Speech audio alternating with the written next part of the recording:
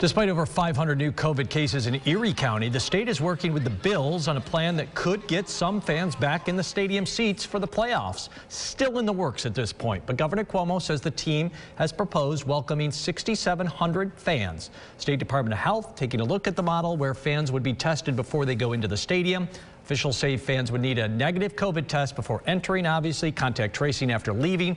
Anyone without a mask during the game inside the stadium will be thrown out.